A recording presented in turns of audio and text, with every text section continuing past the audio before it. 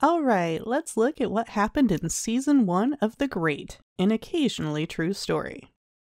Catherine is a fresh-faced German idealist who ends up betrothed with the ultimate frat boy emperor of Russia, Peter. She enters the union with naive optimism. Peter runs an almost cult-like court, where everyone fawns over his every word and indulges in his every whim.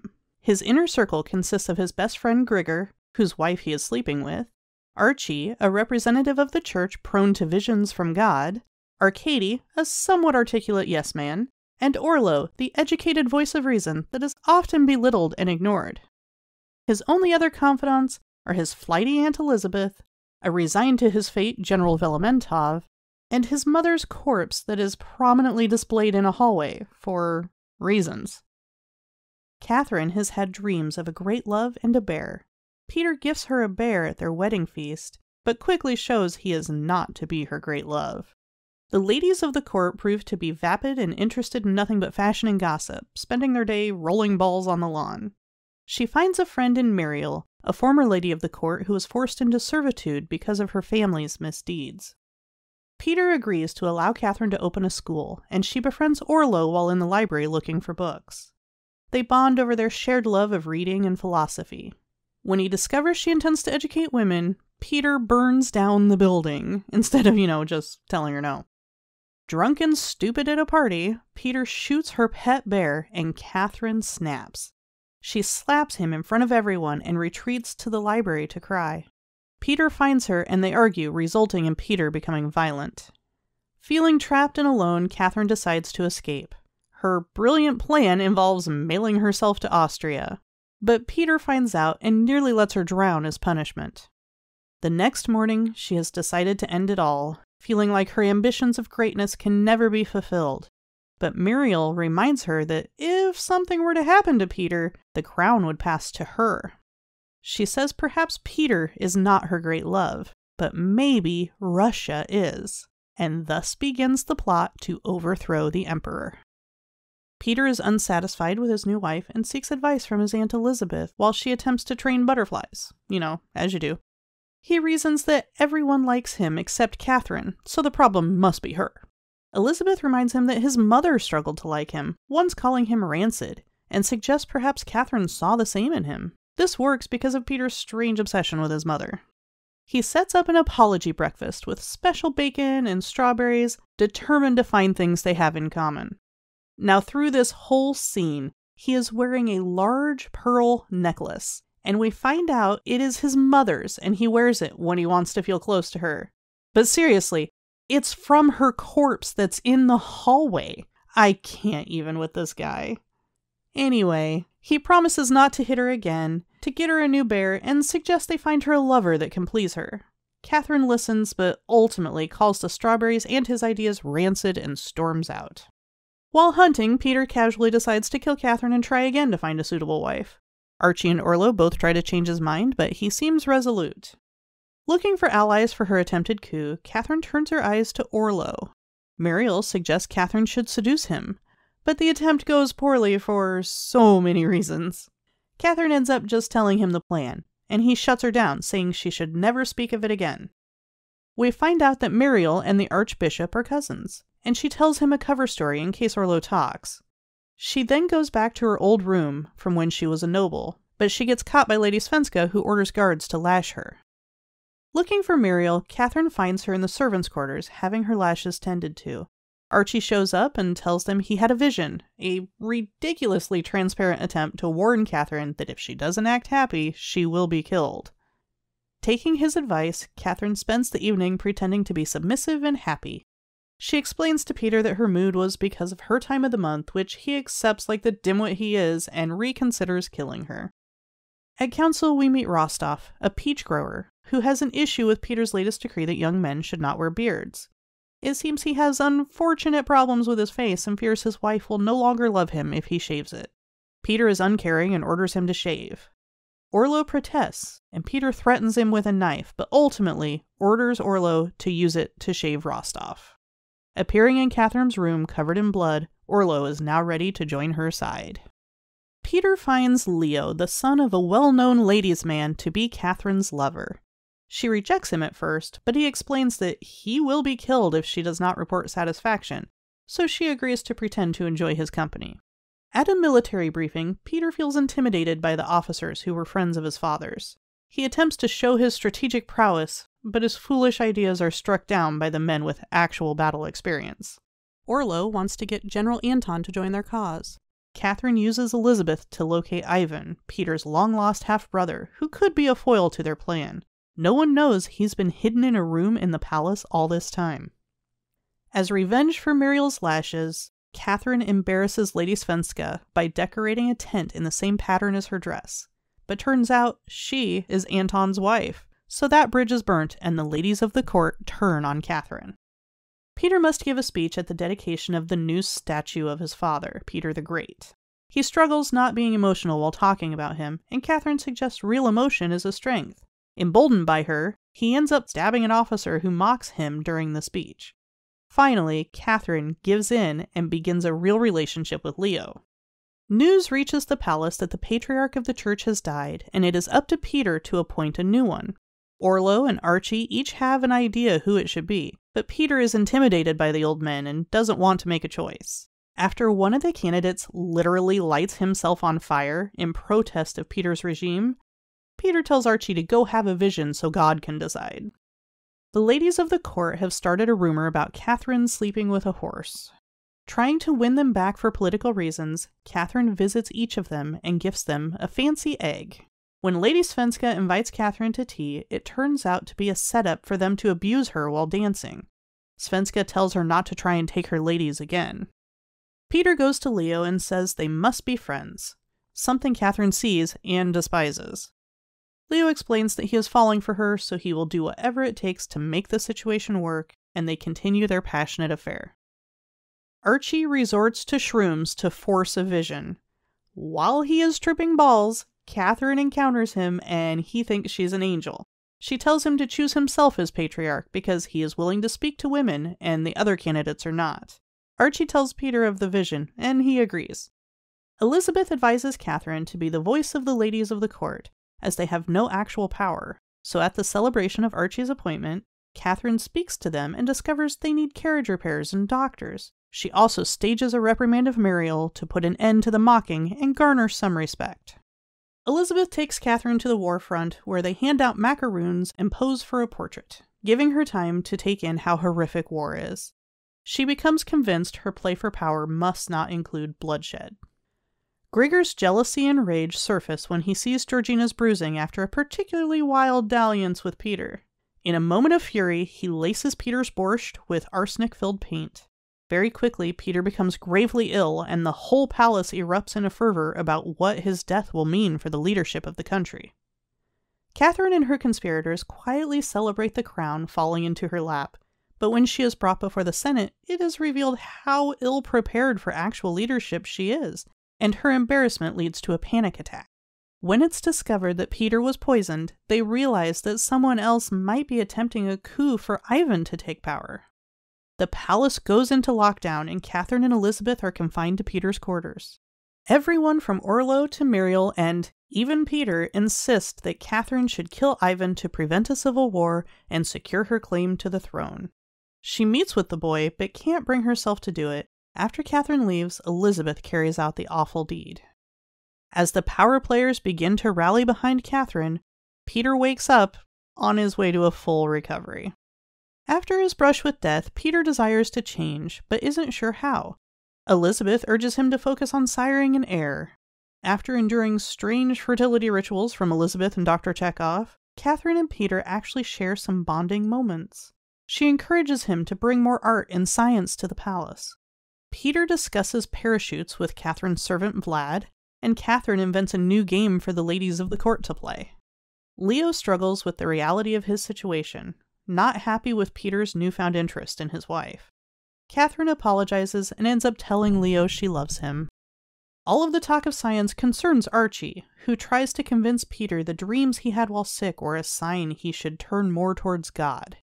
Archie meets with Catherine to discuss his concerns, but when she doesn't relent, he threatens her. As she starts to respond, he hushes her, and she bites his fingers. This was shocking yet poetic, being the same fingers he used for a virginity check the day of her arrival. Peter is almost convinced Archie was right when a raven appears in his bedroom, but Archie was seen with an empty birdcage, and Peter retaliates for the attempted manipulation. Orlo decides they could get Velimentov on their side and travels to speak with him. The carriage overturns and he gets lost in the woods. When he stumbles upon a Swedish soldier holding several Russians hostage, he attempts to use words to save the situation, but ultimately ends up killing the Swede. Catherine hopes with his new attitude, Peter may be willing to reinstate Muriel as a lady of the court. Peter reveals what her father did to earn the demotion, and it is truly heinous. I'm not even going to say it. If you don't remember, I'll just say it involved Peter's departed mother. Catherine decides to get Muriel her dog Bellini back instead. Muriel is thrilled, but then Peter uses the animal for a parachute demonstration. Luckily, the parachute works, and Catherine is happy that science is finally being celebrated at court. The court admires new art, and Peter learns it's possible to cry tears of joy. Catherine gives him a printing press, which Archie protests. Can't have the masses sharing ideas, after all. Peter is still upset with Archie, so he embraces the press, thanking Catherine by fluttering her butterfly. She is troubled by actually enjoying this dalliance with Peter, but Elizabeth helps her see that physical pleasures can be separated from matters of the heart. Peter puts together a surprise science party for Catherine, though his version of science includes electrocuting children and lighting farts on fire. During the party, Peter brags about his encounter to Leo, who spirals into depression and jealousy. On a drunken bender, he uses the press to distribute raunchy cartoons about several court members, including Catherine. Muriel teases Vlad, but decides to give him his first kiss. She considers going further, but discovers pox on his back. She immediately stuffs him in a cabinet and gets Catherine and the doctor. The doctor says they will burn him and any serfs with markings to stop the outbreak. Catherine goes to Orlo for help saving the serfs, but he is drunk with Velimentov. He sobers enough to tell her about variolation, which is like old-school vaccination. No one goes for the idea, and Peter returns to some old habits. Catherine goes to the place where they are burning serfs and says goodbye to Vlad. Strengthening her resolve, she inoculates herself in front of everyone to prove it safe. Unfortunately, she is quarantined, and Peter bans the practice. Catherine watches the fires in the distance, feeling helpless and heartbroken. Peter gives Catherine a giant diamond, but she remains angry over the death of Vlad and the other serfs. She gets him to reconsider assassinating a Swedish ambassador and set up peace talks instead. She tries to get Velimentov on her side, but he remains distracted by her beauty. Peter and the King of Sweden, Hugo, turn out to be two peas in a pod, both childish and overshadowed by their father's legacy. Catherine learns from Queen Agnes some of the troubles the kingdom has had with progressive ideas. All seems to be going well until the matter of St. Petersburg throws a wrench into the deal. Peter storms off and vows to defeat them on the battlefield, but Catherine steps in, claiming to have overheard Peter talking in his sleep with a plan where they can all win. The kings agree and shake hands. Afterwards, Peter thanks Catherine, saying he knows he doesn't talk in his sleep. Having watched her successful negotiations, Velimentov is more confident in Catherine's leadership abilities and is swayed to join her side. Leo and Grigor bond over the difficulty of their respective situations. Feeling ignored and like he is just going to end up heartbroken, Leo leaves Catherine a note to say he's leaving. Muriel stops him and reveals their plans for Catherine's takeover. When Catherine returns, Leo eagerly joins their cause. During the monthly meeting of aristocrats, our conspirator crew sees the opportunity to get more people on board with Catherine as leader. Newcomer Velimentov asks when they will kill Archie, which Muriel shuts down immediately because she is so close with him. Later, Velimentov and Orlo discuss taking out Archie in secret. Orlo is assigned to meet with Raskolnikov, and discovers him easily bought. Muriel meets with a newly shaven Rostov, and he is easily swayed. Leo and Velimentov are assigned to meet with Gorky, both having a previous relationship with him, but he declines. Leo lets slip that Catherine is the one planning the coup, and the two see no choice but to kill him to protect their secret. Peter is enjoying his newfound admiration since ending the war, but becomes concerned after his bodyguard and Gorky turn up dead. He surrounds himself and Catherine with guards and has everyone in the court tortured to uncover anyone plotting to overthrow him. The torture consists of everything from breaking fingernails to eels shocking their faces. Horrified at the proceedings, Catherine insists that she be tortured as well in solidarity with the court. Rostov decides he should kill Peter, and Muriel shows him the secret entrance to Peter's room. When Rostov attacks, he is quickly taken down by Peter, Grigor, and Georgina. Feeling like they caught the plotter, Peter orders everything back to normal. The court is understandably upset with Peter, but Catherine makes a lovely unifying speech that wins everyone over. As they part for the evening, Peter confesses that he has fallen in love with her. Back in her room, Catherine discovers that she is pregnant. After a period of numbness from discovering her pregnancy, Catherine decides on her birthday that it is time to make her move. She goes to Velementov and has him train her in the best way to stab someone. Orlo suggests that they should have Peter arrested and put away, but Catherine insists that she should kill him. She secretly tells Orlo to kill Archie, which he was planning on doing anyway. Peter struggles to get a gift for Catherine and summons Leo for help. He laughs at Leo's gift for Catherine, thinking it just a simple peach. Later, Peter, Grigor, and Georgina mock them as they watch Leo give her present, and are shocked that the peach contains a ring inside, and Catherine is overjoyed with the gift. Peter decides he must kill Leo in order to win Catherine's affections for himself. He takes Leo hunting, and they attempt to shoot him, but do so poorly enough that Catherine will never believe it an accident, and they must come up with a new plan. Elizabeth administers a pregnancy test that involves urinating on a pile of wheat. Elizabeth discovers Catherine's plot and is somewhat swayed by Catherine's points. After making Catherine promise not to harm Peter, she decides to go to her country house for a week while it all plays out. Catherine is ready for her murder lunch in a violently pink dress and a dagger in her pocket. Yes, her amazing dress has pockets. Peter throws a wrench in her plan by inviting her hero Voltaire to the lunch as her gift. She enjoys talking philosophy with him, but after he leaves, she pulls out the dagger. Peter then reads a letter he says is from Leo claiming to have left forever. Seeing through this obvious ploy, Catherine attacks. Peter fights her off, and assuming she is just reacting to Leo leaving, locks her in his room alone to cool off. Muriel sees Peter very much alive and becomes convinced the coup will fail. She goes to Archie for advice and finds Orlo about to attack him. Archie knocks Orlo out with his very large Bible and counsels Muriel to think about herself and tell Peter about the coup. Desperate to be a lady again, Muriel finds Peter and takes him to Catherine's wall with all their plans and tells him Catherine is pregnant. Velementov has the military gathered just waiting for Catherine's signal. He sees an officer sneaking away and follows him. Realizing he's a spy, Velementov shoots him and the uprising officially begins. Muriel tells Catherine what she has done, saying that she hopes that she will see it's all for the best. Peter confronts Catherine, but she uses her pregnancy to stall him. She named the baby Paul and asks Peter to consider what is best for him and suggests Peter abdicate the throne to her. Peter seems to consider for a moment, but then says he has Leo held in a secure location and will have him killed if she doesn't call off the coup. Catherine goes to Velementov, who urges her to think of Russia and the hope that she has given them.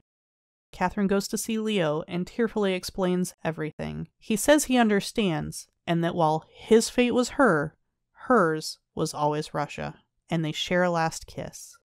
Running back to the palace, Catherine gives Velementov the signal, and we hear his gunshot, signaling the uprising will commence. And that's where we end Season 1 of The Great.